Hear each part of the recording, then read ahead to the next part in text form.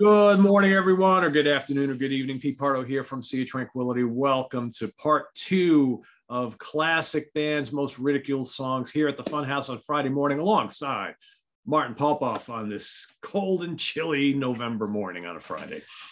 Absolutely, yes, definitely that way here too. The snow tires go on early next week, and it's Toronto definitely has the big winters. So yeah, freezing cold up here too. 3 days in a row in New York of frost on the ground. Yeah. And 3 days in a row, I had to bring in plants from the outside patio that we forgot to bring in. And I don't know if they're going to make it now because they got that little bit of frost burn, We'll see. I noticed we have this kind of cool cactus. It's like an assortment of cactus plants that my mother gave us when we built the patio, and it was looking great all summer long in the early fall. And I took all the other ones in this morning. I'm going out back and I'm like, oh, how did I forget this one? And I noticed like half of it's not looking good. I'm like, oh well.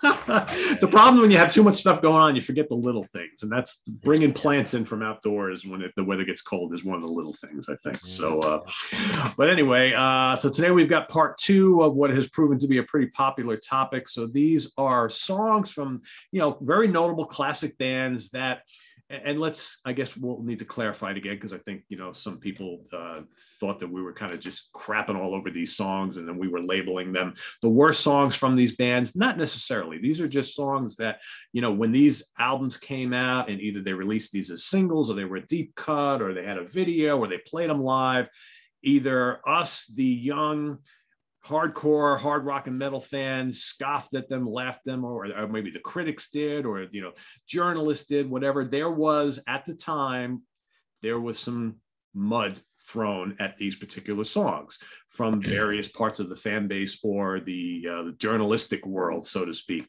That doesn't mean to say that we haven't grown to love some of these songs over time. Maybe we still don't like them.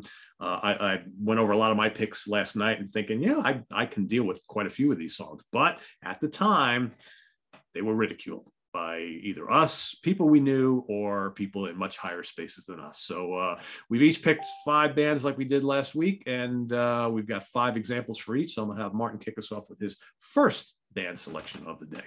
Okay. And before I get started, I want to thank you for reviewing the Nazareth book. That was very cool of you. Thank you very much. Nice. Well, hopefully I did get some notes that some people did place orders. So that's definitely. And that intro was perfect because my first selection by a little band you might have heard of called AC/DC fits that to a T. This was a ridiculed song. So my first selection is from Power Age, and it's Rock and Roll Damnation. And what you just said is like perfect, because this is now one of my favorite AC/DC songs of all time. But when it came out, it was an advanced single, and me and the buddies all ridiculed it because, and I've been playing Let There Be Rock lately.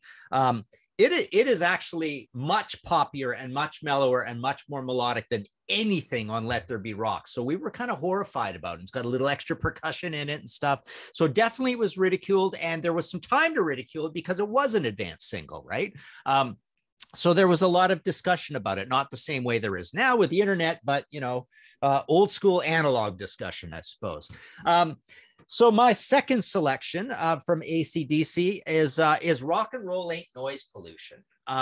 Again, this was an album. The funny thing about early AC/DC is ridicule is not a word that really goes with them all that well, because you were laughing along with them. They were cool. Bon was cool. When they were joking around and doing, big balls or the jack or whatever, it was just funny, and there was nothing to ridicule about them. But as they got bigger, and as, it started to creep in that maybe they're kind of like, can be a little bit awkward with their phrasing, like something like Rock and Roll Ain't Noise Pollution, or possibly starting to lack for ideas, which is an insane thing to say about one of the biggest selling albums of all time.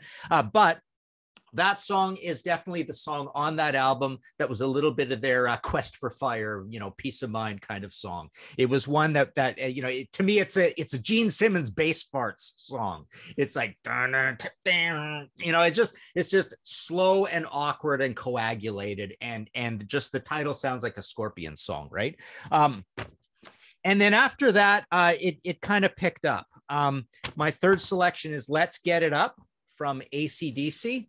AC/DC from For Those About to Rock, and it felt a little more like they were having more songs like that. And you know, Let's Get It Up. It's like what a bunch of guys together. Let's get it up. I mean, what's going on here? You know, in this, like, and it's just like this stuff is coming off the top of their head with a little thought. That's the way it kind of started to feel later on with AC/DC. So that was a little bit of a and you know, it's like do do do.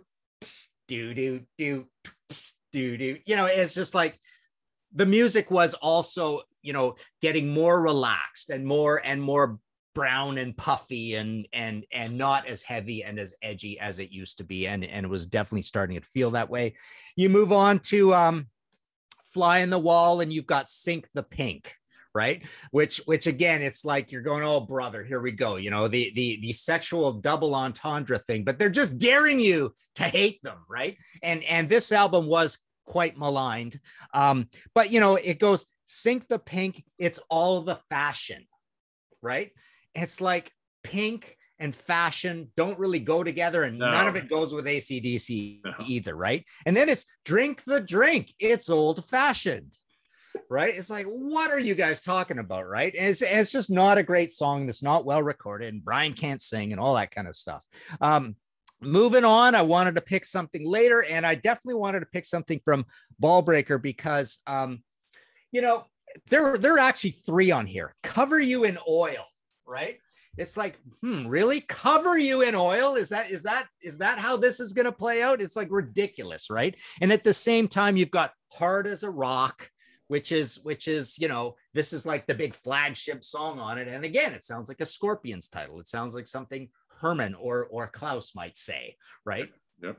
Oh man, and then you've got The Führer, and you've got Hail Caesar, and all these. Caesar and AC/DC doesn't go together. So this had a lot, but if I was to pick one, I'll go with Cover You in Oil from that, and that's pretty much. I mean, I also had as honorable mentions Money Talks and Mistress for Christmas, which again, silly, and it's not a good idea really to put a Christmas song on your actual, you know, bona fide official studio album. So, you know, ringing the bells and all that kind of stuff in that. So there you go. My five: Rock and Roll Damnation, Rock and Roll Ain't Noise Pollution, Let's Get It Up, Sink the Pink, and Cover You in Oil. Yeah, those are all great choices. I think, you know, you got to wonder if like AC/DC was doing that intentionally or not. It's like, we're going to be kind of sly and cheeky just because we can, because we're AC/DC, but it comes off in a way where it's like puzzling for the listener. You know, not only, you know, the song titles, the lyrics, is just like, this is just like really silly. Like maybe that's the way they intended it. I don't know, but yeah, those are great show. Yeah, Cover Me in Oil. All right, my first band of the day. I'm going with Kiss. We're going to start off with a bang here. So we're going to go all the way back to the first album, a song called Kissing Time.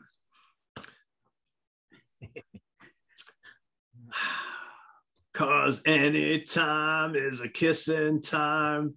USA. I know they didn't write this song, but Jesus Christ. I mean, baby, get ready, because I'll be kissing you. Dun, dun, dun, dun, dun, dun, dun, dun, dun. I kind of like the heavy metal stomping riff they got in there. The song is so ludicrous. It's like, you know, and it doesn't fit on that album. You remember, Mark, you remember being a kid and like loving those early Kiss albums because they're kind of dark and the songs are really serious. And that first album, and then you come to that song and you're like, where did this come from? It's like, you can't tell me that they're short on material that they had to include that.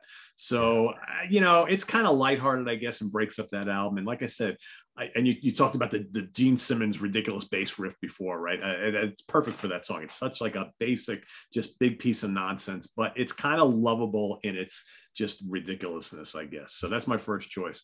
Then the obvious choice, we're going to go to Destroyer. Well, one of a couple obvious ones here. Beth. Now, this is a weird one. So because this was a huge song for them. And this is the song that all of a sudden, oh, the ladies kind of like Kiss now, right? So it's not just, you know, the young boys wearing makeup. Now all of a sudden the girls like it because this song is just absolutely amazing. And this is like the More Than Words example, right? So all of a sudden, how many young girls back in the day went out and bought Destroyer because they heard that song on the radio, and then they listened to like God of Thunder and Sweet Pain and all these other songs, like, well, wait a second, that doesn't sound like that. That doesn't sound like that lovely song with the strings and the piano and all that kind of stuff. So the chicks loved it. All of us Kiss fans, I mean, after like the initial couple of times, you know, because I will admit I was one of those kids that sang along to Peter back when that song first came out. But after a while, I'm like, this sucks. This is not what I want to hear Kiss doing at all. But you know what? It helped them move a lot of copies of the album. The single sold a lot. And to this day, I think it's their highest charting single ever, if I'm not mistaken. So, you know, whatever. Number 3. We're going to go back to another cover song from the Love Gun album. The last song on the album. Nothing like ending your album with a bang with Then She Kissed Me. Like, these guys should not be doing covers, first of all. And you save it for the last song. What about like, and I mean, how many of their albums have great last songs? And then this, and then she kissed me. I mean, it's just no good. I hated it back in the day. Everybody I knew hated it back in the day. I still think everybody hates it because when was the last time anybody talked about their version of Then She Kissed Me? Yeah. Anybody? Absolutely. Yeah. Yeah. I mean, forget it. Yeah. No good. And then the other super obvious one, I Was Made for Loving You off of Dynasty. Yeah. All of us rockers, you know, we were all, and the critics were like, Kiss has gone disco. What is this? Squeaky clean, the flashy video, you know, Paul looking at the camera with that smile on his face. Doo, doo, doo, doo. It's just so ridiculous. I do like the song, however. But yeah, Desmond Child strikes again, right? Boom. But a big song for them. But ultimately, it kind of, you know, in a way, really almost kind of stalled or killed their career, because I think that momentum that they had going was wearing thin by that point. But, you know, it's still one of their bigger hits ever. But man, that got a lot of shit back in the day, because I think that folks thought Kiss would do anything but go disco. But they did it okay, I guess. I don't know. And then last but not least, kind of an extension of I Was Made for Loving You, Shandy from Unmasked. So now Kiss, they're not going to go disco now. Now they're going to go, well, you know what? There's these kind of cool soft rock bands, what we now call yacht rock bands, you know, Player, Ambrosia, the Doobie Brothers, Steely Dan. We're going to do that too. Catchy tune, right? Shandy's kind of a catchy tune, but is it Kiss? That's debatable. I remember, you know, we were already on the fence with Kiss when Unmasked came out, and then they released that as a single, and I was like, okay, I'm done. I'm off the Kiss train, and I didn't come back till, you know, Creatures of the Night, obviously. But yeah, so those are my 5. Kissin' Time, Beth, Then She Kissed Me, I Was Made for Loving You, and Shandy. A lot of mudslinging went the way of those songs over the years. So yeah. There you have it. Yeah, and it's funny. And if you go forward, they almost do the AC/DC thing where they've got like, let's put the X back in sex and All Night and all that kind of stuff, that they're just like forcing you to go. Oh, I could have done 10 for Kiss, because I didn't even touch the unmakeup years, right? Because there were plenty of them then too. Yeah. They have enough to cover all the eras, believe me. So. Yeah. And then it's funny, you know, later in the career, AC/DC and Kiss combined, it's like it's a combination of nobody really knows these songs all that well to make fun of them, and also you're almost like there's too many to maybe like they're, you know, they're not as big, they're not on top anymore, and you don't feel like, you know, you just can't get a rise, you know, you can't rise to the challenge of picking something, because there's so many of them, right? I mean, you touched on that last week with the Scorpions choice. I mean, the Scorpions have so many on the latter part of the career. It's like, you know, the same thing with Kiss with AC/DC. There's a lot of kind of dumb songs, right? And it's just like, is that just where they're at now, right? It's like, you know, we're just going to do the songs we're going to do. We're not going to give too much thought about it. I don't know. It's an interesting topic, right? Love that first Scorpion single though, Peacemaker, and love that album cover. We've been talking about it on my Facebook. Yeah, like, I listened too to much the song almost. Twice. You know? The first song I listened to it, I was like, this is okay. Then I listened to it again, and I'm like, yeah, you know what? It's kind of it's kind of molten. I kind of dig it. And I think I like it because Matthias sounds great on it. And even Klaus is singing pretty good. I'm like, this is not bad, because I really haven't liked anything the Scorpions have done in a long time. So I'm interested in hearing more. You know, I'm not sure about the album cover yet, Martin, but I'm working on it. Okay. All right. My second choice is Van Halen. Now, the funny thing is, I thought early on, there's not really anything that they're so cool that you're not ridiculing anything early on a lot of those early albums. And I thought, you know, was there some ridicule for You're No Good, Beautiful Girls, Women in Love on 2? Maybe a little bit, you know, thinking, especially Beautiful Girls and even Women in Love. But again, you think Van Halen is so cool that they're geniuses and that they know what they're doing. So they're above ridicule sort of thing. The ridicule starts coming in with this album when they do Roy Orbison's "Oh Pretty Woman." I mean, there's a lot of ridicule for that. They think so much of themselves that they can just go back and do this, and we're all going to think it's great. We don't want to hear Van Halen do covers at all, but here they are doing covers.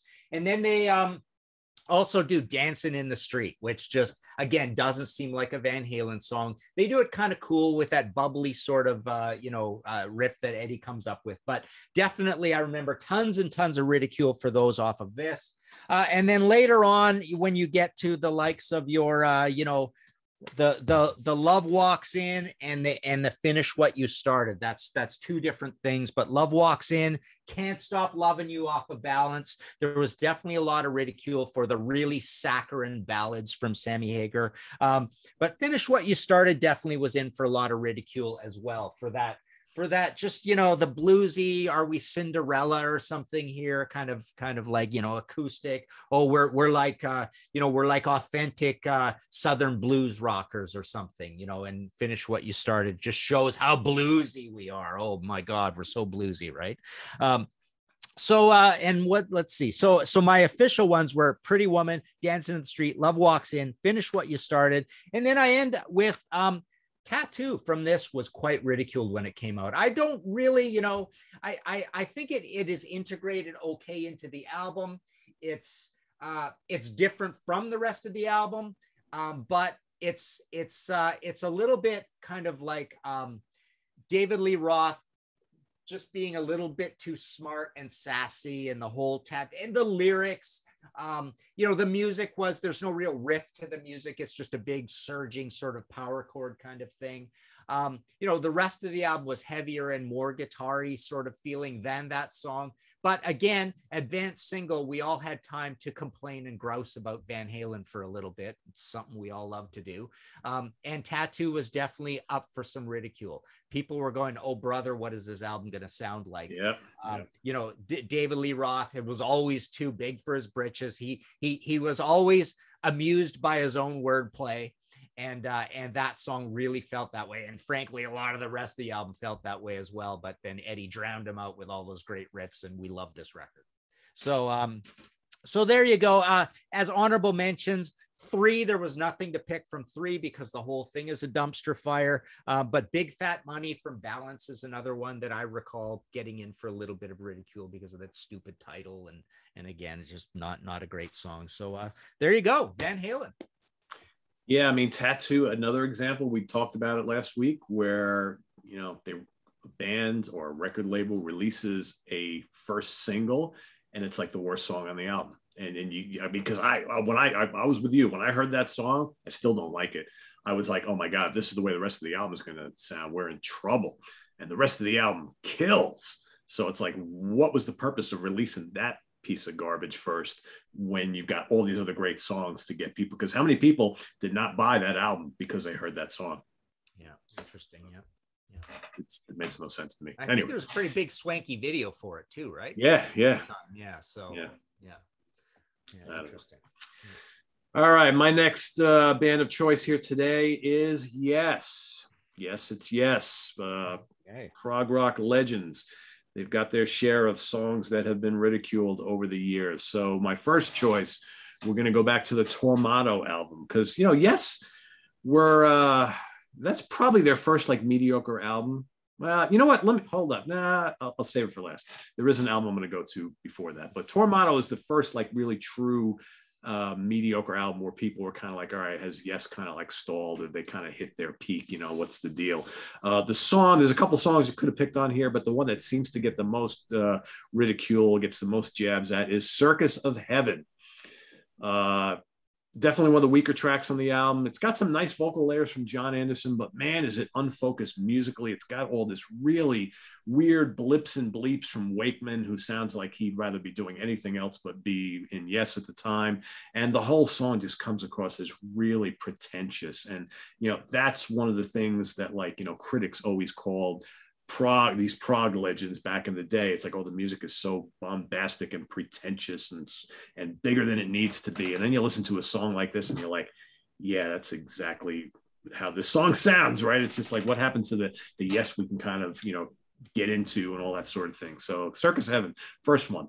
Next one, we're going to go to 90125, Owner of a Lonely Heart. So again, a huge hit for the band, a huge album for the band with broken up. Now they're back with this kind of weirdly different lineup. Trevor Rabin and, you know, Tony Kaye's back in the band. You got Chris Squire, Alan White, and John Anderson comes back in the band.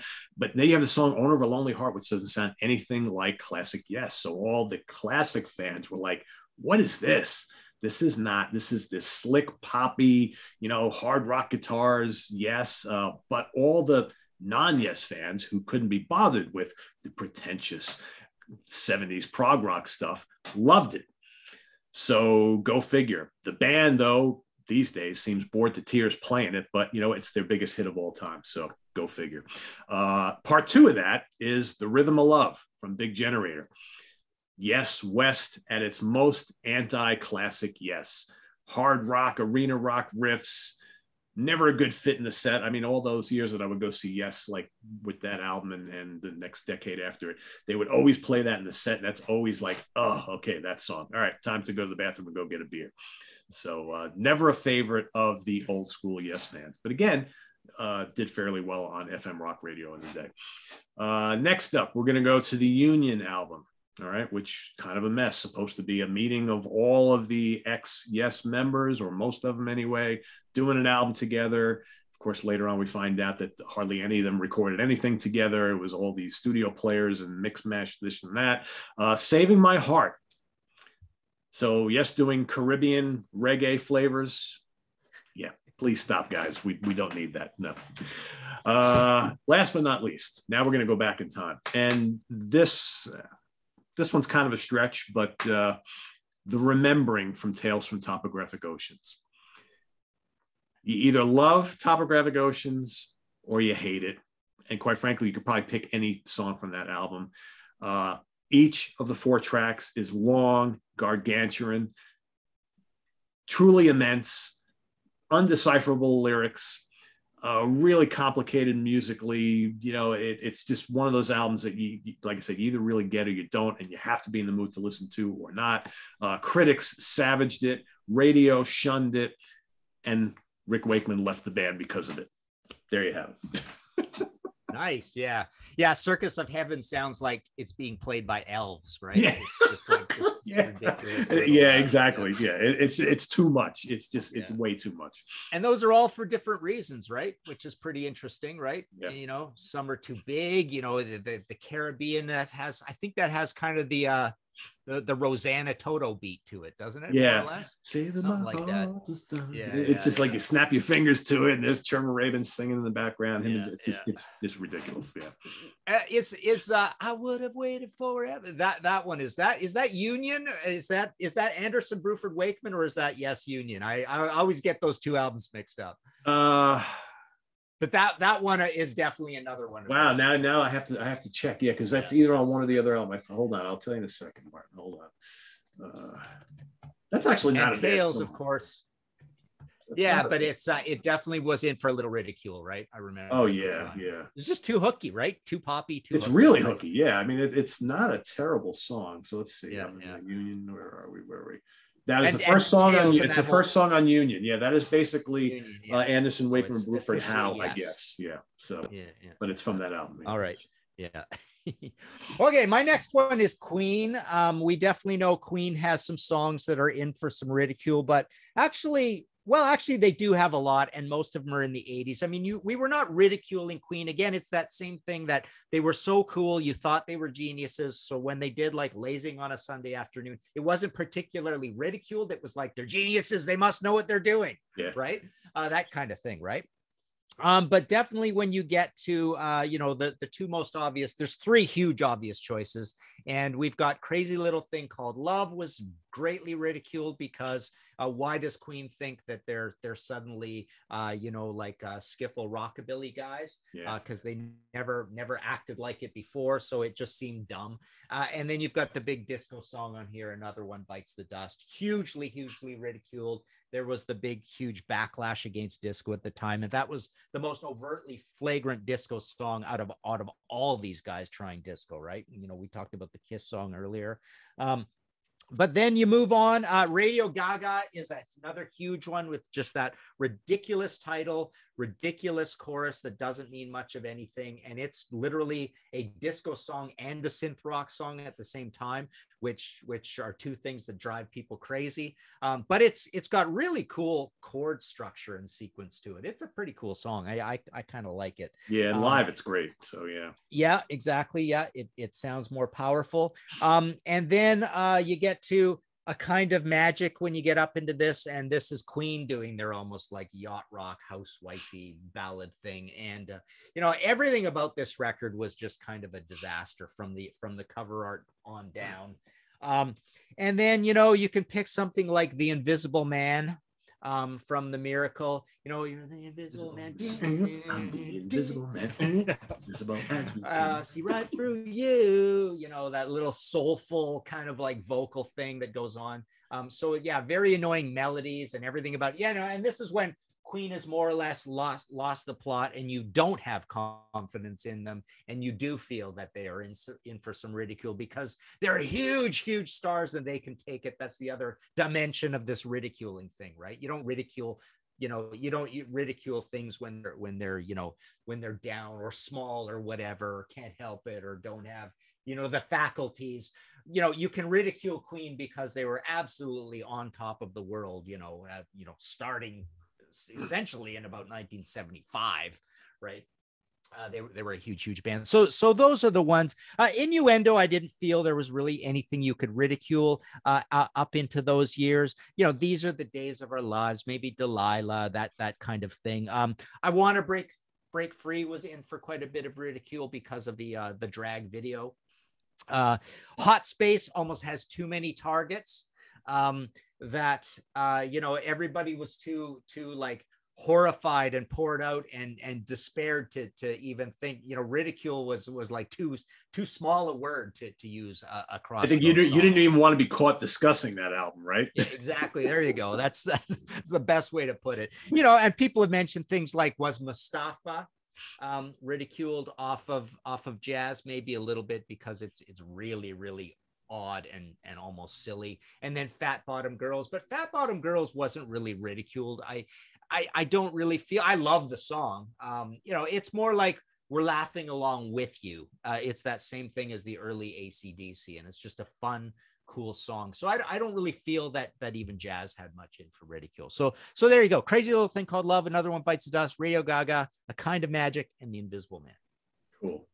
I just had Body Language get into my head. Please get it out quickly now. Give me my body. It's like, no, stop. All right. My next band, I wore the hoodie today for a reason. Styx. Gonna go to Styx now for my next choices here. So the first one, the early stuff, not a lot of ridicule with those albums because they weren't really a big band. Then all of a sudden, they start releasing albums like Equinox and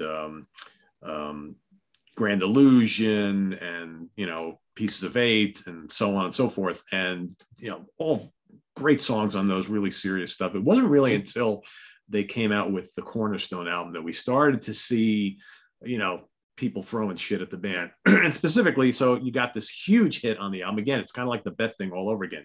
So they released Babe, which is this kind of throwaway track that Dennis DeYoung wrote about his wife, and The chicks loved it. Okay. All of us guys hated it. The radio stations ate it up. It was played everywhere. It became a massive hit, helped the band get even bigger than they were. And they helped the album, to multi-platinum status. So, and, as we see in history, the rest of the band didn't like it because they refused to play it. And once Dennis was no longer in the group. So got a bit of ridicule, across the board. But as we've seen a lot of these songs, even the ones that get ridiculed, a lot of them still do really well for themselves. So, go figure. I'm going to stay on that album. I got one more from Cornerstone, Why Me? Which is a really strange album. And I remember back in the day, us listening to that album, we're like, all right, so here's this kind of like weird, funky song with a sax solo. Because back then, right, we did not want to hear saxophone, and we didn't want to hear any of our hard rock and metal bands using sax. That was like sacrilegious. So like, what gives here? Just after Babe and that, I mean, I was left thinking, is this band selling out? Are they going pop? What's the deal here? Well, we'll see, right? So then we've got 2 albums later, we've got this album called Kilroy was here, and a song called Mr. Roboto, which is the band doing this really wacky, weird synth pop. Domo arigato, Mr. Roboto. Domo, domo, domo, domo, domo. It's absolutely ridiculous. And I think most of us kind of wrote the band off at that point in time. Though again, the single did well. The album did really well. All right. They went out and toured, sold lots of tickets for that. So go figure. But yeah, I mean, how many critics savaged Styx saying they created one of the worst concept albums of all time, right? So it took a lot of shit. Then we also stay on the same album, Don't Let It End. Again, another Dennis DeYoung kind of syrupy, saccharine-y ballad. Is he trying to turn this band into a ballad machine? Kind of seemed that way, right? But Don't Let It End did really well as a single. People still like that song, so go figure. And the last one is kind of a weird one, but I remember at the time, I think many of us were a little shocked by it. Love is the Ritual from Edge of the Century. So Tommy Shaw is gone, off to his damn Yankees, right? They bring in this guy named Glenn Burtnick, who had the look, good singer, played guitar, right? Wrote a lot of songs, who brings this kind of like hair metal track to the band.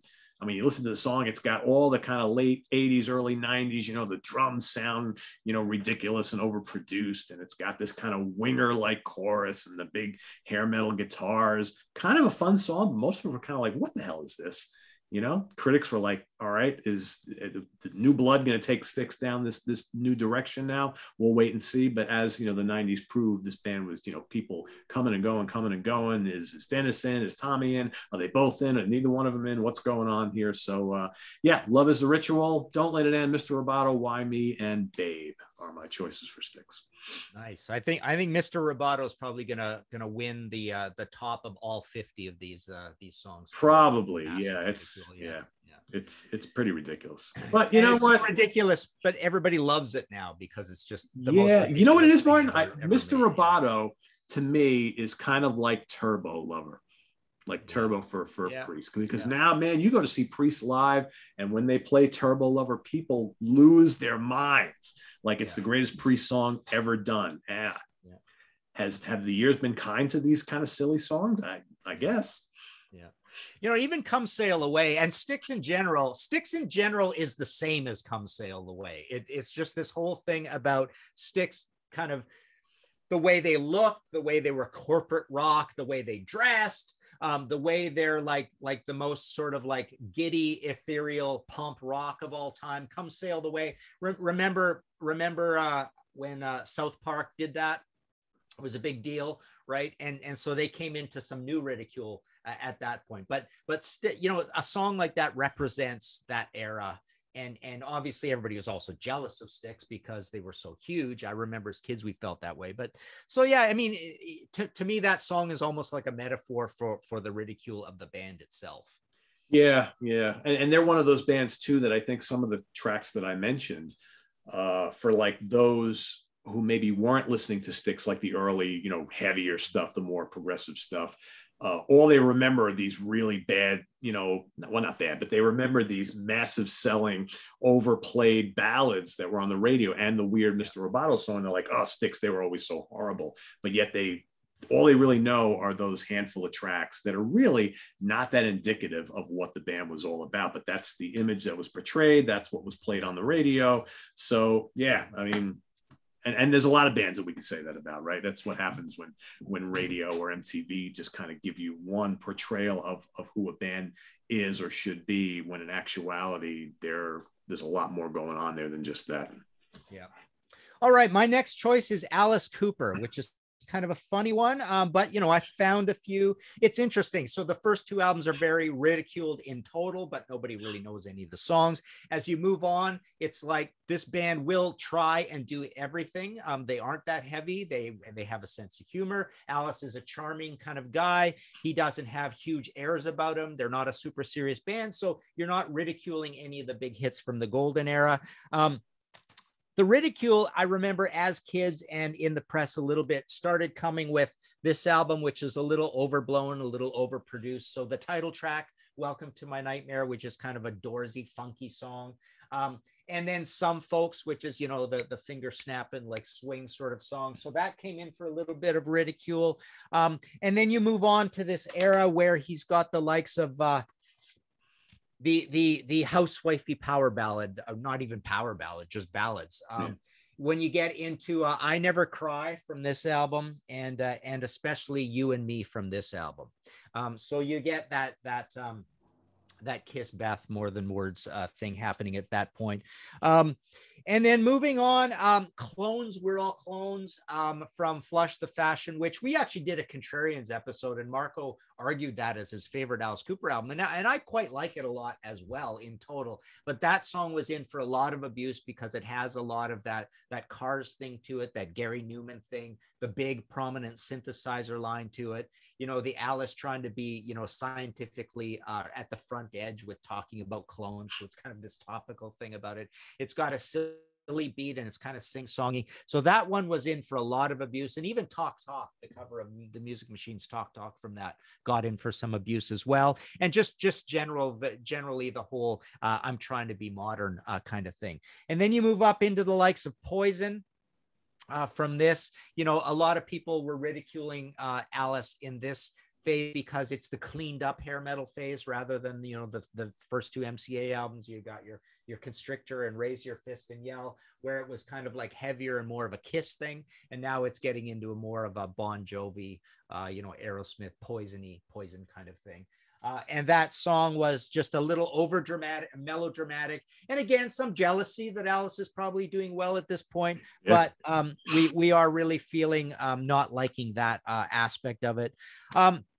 And then when you have a bad album cover like this with a stupid title called Hey Stupid, and you spell stupid stupidly, that song was in for a lot of abuse as well. And so this felt kind of like juvenile. You know, he's trying to make a cool point on it. It's Alice as you know, wise father at this point, you know, trying to correct you know, the vagaries of the youth. You know, what else we got in here? Yeah, Burning Our Bed. Frankenstein was in for a little bit of abuse as well on this.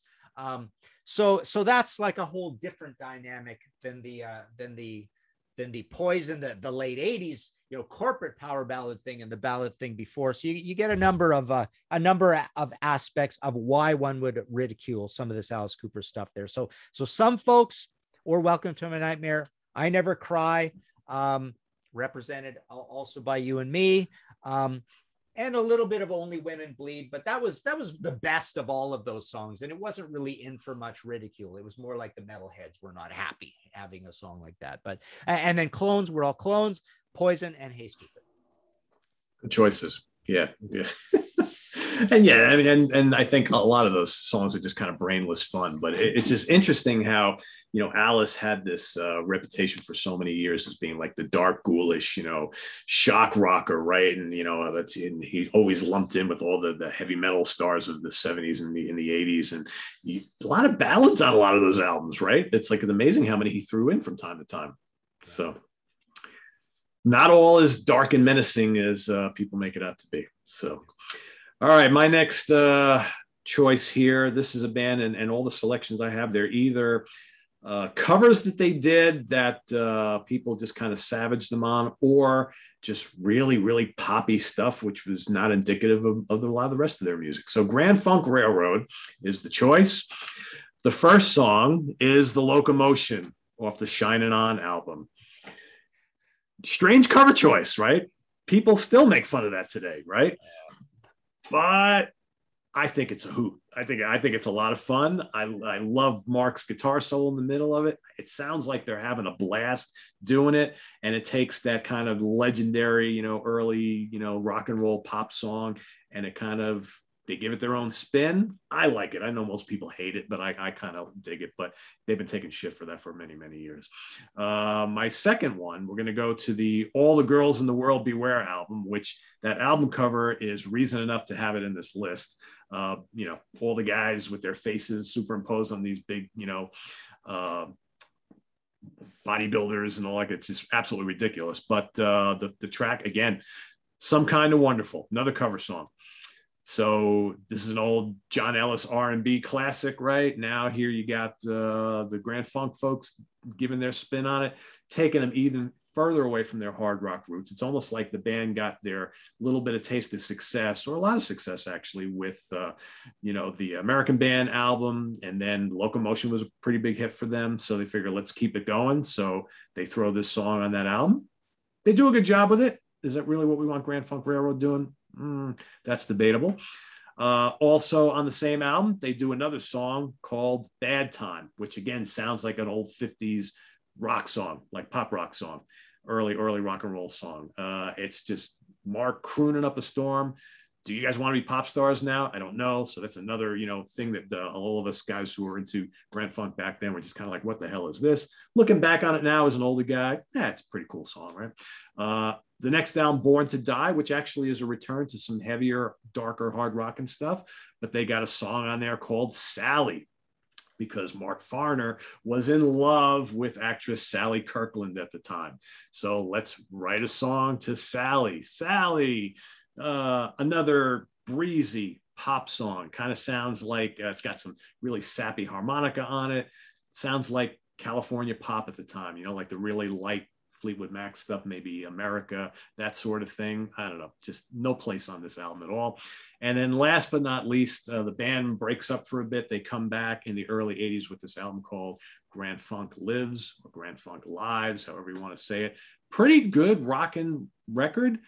But you figure after not being away for a couple of years, and you're back together and you're writing new tracks, that you would not want to include a cover on this album. But in true Grand Funk Railroad tradition, let's throw in a cover of We Gotta Get Out of This Place. And it's not very good. So the one kind of black mark on that album is the cover, and it's late in the album. So yeah, no good. So there you have it. The Locomotion, Some Kind of Wonderful, Bad Time, Sally, and We Gotta Get Out of This Place from Martin's favorite band, Grand Funk Railroad. Yeah. And then Blue Oyster Cult did that too, right? We Gotta Get Out of This Place. Why not, right? Hey, maybe one of us will do the definitive remake of that song. I don't know. We'll keep trying until we get it though, right? Yeah. All right.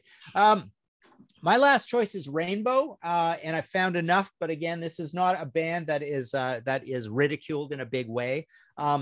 But it starts with two from this one, from Ritchie Blackmore's Rainbow, the song that started the whole thing off, Black Sheep of the Family, a cover of a song by Quatermass, which doesn't even sound like regular Quatermass. It's just a dumb, it sounds like Elf, really. Yeah, and then speaking of Elf, if you don't like rock and roll from this album as well, is highly ridiculed, because it just sounds like a dumb rock and roll song. It doesn't sound like anything of Ritchie, making this big bold statement that he's supposed to be making, which he does make on Down on the Silver Mountain and 16th Century Greensleeves. But those are clearly two ridiculed songs. Now, from this album, one of the, definitely least ridiculed albums in any way, shape, or form, Do You Close Your Eyes gets in for a little bit of ridicule on this. It's the one that is probably the least liked song on it. It's the least serious song. It's a little bit of a love song, which doesn't fit, the epic amazingness of those live shots, right? And that. So it's the one that is a little poppier, a little more straightforward. a little bit more commercial, accessible, Kiss-like, all that sort of thing. So that one comes in for a little bit of ridicule, I remember at the time.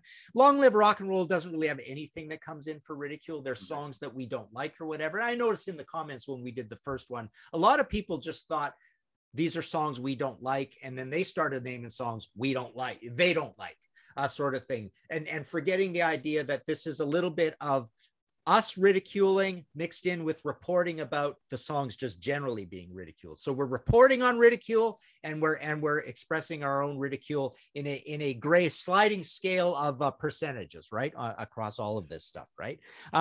But get to this record, Down to Earth, and it came in for some definite ridicule. The only thing that makes, or in my opinion, because I did a Contrarians episode where I picked this as my favorite Rainbow album, I'll argue that to the death. I love this album. It is my favorite Rainbow, but they were super ridiculed for covering Since You've Been Gone on here, also successfully taken care of by Head East, right? Definitely that was considered, a poppy bridge too far, as was the album a little bit in general. And again, Rainbow is too cool to be doing covers. They also got a little bit of ridicule for All Night Long from this. And then moving into the Joe Lynn Turner years, nothing really perhaps gets ridiculed. Just the general concept is a little bit ridiculed of this New Jersey guy. I think he's New Jersey, right? This American guy coming in with a foreigner type voice and singing this foreigner type stuff. So when he does it the first or second time, you're okay with it. But by the time you get to this album, and you've got Street of Dreams, that definitely came in for a little bit of ridicule, because there's a little bit of this self-importantness that starts to take over in a rolling sense of the band. And this is my favorite of those albums. I always call this the one that feels like a concept album, because I think it's the most unified, where everything has kind of a subtle, cool artistic arrangement to it, where the previous two, they just seem to be all over the place. We need one of these, we need one of these, we need one of these kind of things to them. They are both heavier, of course. But no, when you get to Street of Dreams, it's a little bit of, because there's a Can't Let You Go as well, and there's a Stone Cold, it's like a little bit too far. And all of a sudden, the tide turned. Rainbow's not doing that well. They're not becoming a big band. Joe is a little bit effeminate in his stage manner on stage. There's a little bit of, like I say, self-importance to Joe, that he's just like, oh, he's just this cool, misty, sultry lover kind of guy, right? And it just started to get too much. So that was in for some ridicule. So there you go, Black Sheep of the Family. If you don't like rock and roll, do you close your eyes? Since You've Been Gone, Street of Dreams. There's also like a stubbornness to that album too, I think, from Blackmore. It's like this, I'm going to do this regardless of what any of you think, right? It's like, this is just, we want to have hit singles. We want to have a hit album. I'm just going to do this, and you can't stop me. Richie throwing a tantrum. It's like, we're going to do this. Screw everybody. This is what we want to do. Where else did he ever say that? Blackmore's Night is definitely I'm just going to do this. I'm going to do it 20 times. Right. Yeah. But meanwhile, in saying all that, but then he's like, oh, how many million to get Deep Purple back together? Okay, well, see you guys. Thanks. It's been real. Yeah. And we know how that worked out for him, right? So, yeah. All right, my last choice for today, as in honor of Martin and his brand new Nazareth book, let's tackle Nazareth while we're at it. So it's fresh in my mind after finishing that book. Quite a good read and a good viewing, by the way.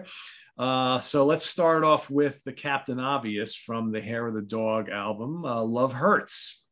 Okay, this is obviously an Everly Brothers song that all of a sudden now Nazareth has their first major hit. It's this kind of like, ballady, mournful, love her, everybody loves it, right? Becomes this big, huge single.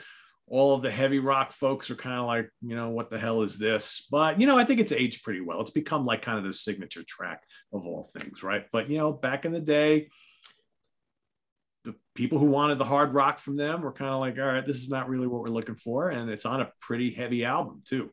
So go figure. But once again, we see how the strange choice for a single on these otherwise heavy albums do really well, because that's what hit radio is all about, right? Next up, we're going to go to Malice in Wonderland.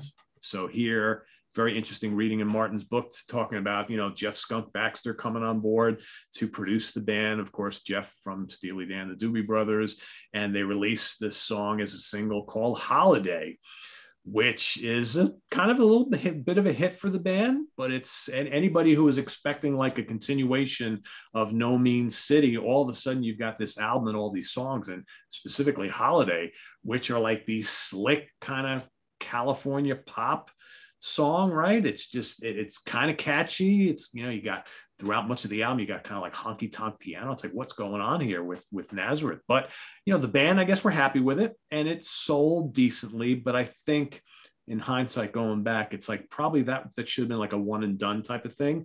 And then they tried to do like part 2 of that on the follow-up album, which is not very good at all. But Holiday, good song. I mean, I kind of like it, but it's definitely at the time not what any one of us wanted to hear from this band. Speaking of that next album, The Fool Circle, how about this weird kind of reggae version of Cocaine? Oof. I mean, has Nazareth completely lost any of that heavy rock stomp that they know how to do so well? I don't know. After hearing that, I mean, no good. That's very strange. Then let's go on to 2XS. So I've got to go back to your book there, Martin. It's like, I think some of the things that are said in that book about the title and the cover are very indicative of the first time I remember going to the record store and seeing that sitting there in the bin. So it's got, 2XS, not 2 times 5, 2 times S or whatever, all, the fire and all this kind of stuff. This is going to be Nazareth back. The Phoenix is rising. We're going to take the Nazareth sound to limits of, unlimited excess, right? Whatever. And then most of the album is pretty light. And Dream On, I think, was one of the singles from the album. And it's like, so instead of going to excess, let's go to more pop, right? More pop directions. It's a gorgeous song, actually. But you made a great point in the book. While everybody in the 80s, around the early 80s, are starting to get heavier because you got the new wave of British heavy metal, all the legacy acts are like, all right, well, we got to rethink this. Let's get more heavy too. Nazareth's like, all right, we're going to go the opposite direction and get lighter. And it didn't work. And this album sank without a trace. And it's a shame, because Dream On is a really lovely song. Our Love Leads to Madness is another great, great song. That was the other single from the album. So, but yeah, Dream On, we were all kind of like, none of this. Snakes and Ladders album, Piece of My Heart. Let's remake a song that Janis Joplin made enormous back in the late 60s. It's a bad 80s remake of an old classic. It's slick, it's sappy, it's filled with saccharine programmed drums. Band is clearly reaching here. Even Dan's decent vocals can't save this one. And, that album in general was pretty ridiculed, but that is just a horrible example of why some of these legacy bands should not be doing covers, should not be doing them. So there you have it. Love Hurts, Holiday, Cocaine, Dream On, and Piece of My Heart. Nazareth. Yeah, it's funny. They could pick some bad covers and then they can just do them badly as well, which is amazing, because they're also one of the bands who's considered to have done some of the greatest covers and picked some very arcane choices.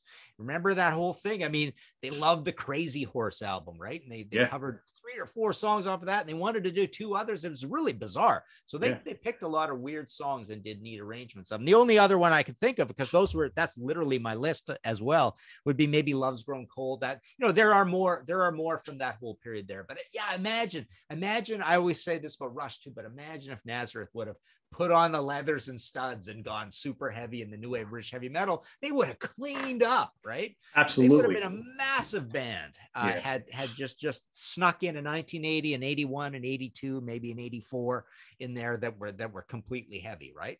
Because they were heading in that direction. I mean, No Mean City has got moments where it's like, all right, these guys are ready to go off the deep end with this stuff and just move into the new decade and be like, the next big heavy metal thing, right? Yeah. And then they released Malice in Wonderland, which is like leagues the other direction. It's like, what happened here? But, you listen. 3 of those by 1984, and you're ready for the hair metal explosion, right? You're ready to be a huge metal band from 84 through to 90 as well, right? Yeah. So it's puzzling. Yeah. I think to plug Martin's book again, it's a fascinating read, because to listen to the guys talk about like the decisions they made throughout their career, you know, with albums and directions of albums is really crazy. And they basically said, you know, we didn't want to keep doing the same things over and over for too long, but they always seem to go in different directions from what the rest of the world was doing, and it never worked out for them. It's like, it's crazy. But yeah, I could just imagine what like a 1980 or 81 or 82 really, really heavy, gritty Nazareth album would have done business wise, you know, like kind of like taking like the framework of Hair of the Dog and maybe Razmanaz or No Mean City or Expect No Mercy, but with like someone like Martin Birch or someone producing it, right? And big heavy riffing and no ballads and no covers. I mean, what could have been? Yeah, for sure. What could have been? Good. Yeah. You know, kind of like what Heap did with the Abominog album, right? I mean, that album is pretty heavy, even though there's lots of pop sheen on the album too. It's very of its time, but you know, that's a way heavier album than the Conquest album, and they decided to embrace what was going on around them. And there's lots of other, you know, bands like that, but Nazareth were like, nope, we're not doing that. So yeah. Hey, whatever. In Abominog, it's funny, you know, it's not, you say pop sheen, but it's almost like there's pop songs, but it's a gritty enough production and a histrionic vocal performance that it all sounds pretty rough and tumble, even when they're being poppy on it. Yeah, no, I think that's exactly what I mean. Yeah, because there's great melodies on the album, and there's hooks all over the place, and yeah, you got you know, in place of the big Hammond organ like we had when Ken Hensley was in the band, there's more synths and things like that. But I mean, mixed guitar is like roaring all over the place on that album. Even on some of the poppier tracks on there, there's plenty of guitar, there's plenty of attitude on there. And I know there are a lot of people that don't like that album because it sounds so different from what came before. I get it, but I think that was the point. But they embraced kind of what was going on in the world of heavy music, and I think that was the important thing. They did their own thing, because that album doesn't sound like anybody else, but it definitely fits in with the time.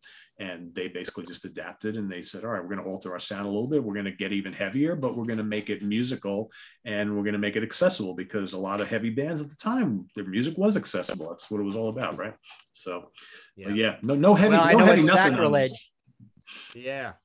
I know it's sacrilege, but even we did one of our very first episodes of the Contrarians.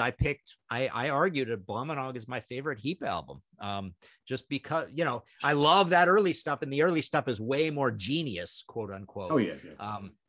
But Abominog has just got this excitement to it that I just loved. Right? Yeah, it's a top 5 for me. I mean, I love it. I love Abominog. Yeah. So, all right, everybody, there you have it. More ridiculed songs by some very classic bands. And if you think we missed any obvious choices from any of these bands, please add yours in the comments below. And, you know, we'll take a look and see what we totally forgot on. And maybe there's some other bands that you guys might be thinking of that have some, you know, really ridiculed tracks. So put that down in the comments below. So, Martin, what's going on with Contrarians, with stuff in stock? What do you got available for people to buy? Yes, Contrarians. Actually, that's interesting, because today I think Marco's going to put up our Nazareth episode. We just had a Van Halen one go up where Jamie Laszlo, who you know well as well, legend, did For Unlawful Carnal Knowledge as his favorite Van Halen album. We did a worst album edition with AC/DC, where Marco and I basically agreed on Rock or Bust as the worst AC/DC album. So that went up recently. A few more planned, and then martinpopoff.com for the books. I do have the Nazareth still, a few copies of that. The Yes is all gone, so please don't order the Yes. And I've got the Heap as well. So martinpopoff.com for the books. Cool. Sounds good. So thanks for watching, everybody. Visit us on the web at www.seatranquility.org. We're on Facebook, we're on Twitter. Of course, we're here on YouTube all the damn time. Coming up, what do we got here? So stay tuned each and every morning for another episode of the 30 most important albums in hard rock and heavy metal history. We've got day 6 coming up tomorrow, so stay tuned for that tomorrow morning. Yes, as most people know, I will be away for most of the weekend, but we've got these things pre-programmed and recorded for you, so they'll be all ready to go. And then Sunday, we've got album homework assignments. We've got Chuck Alvarez from In the Prague Seat going against Chris Canzaneri from the Guitarist Corner, so that'll be happening Sunday morning. And then you blink and we'll be back with the Hudson Valley Squares on Monday. So stay tuned for that. A lot more for Martin Popoff. See you next week here at the Funhouse. I am Pete Pardo. Have a good one, everybody. Take care.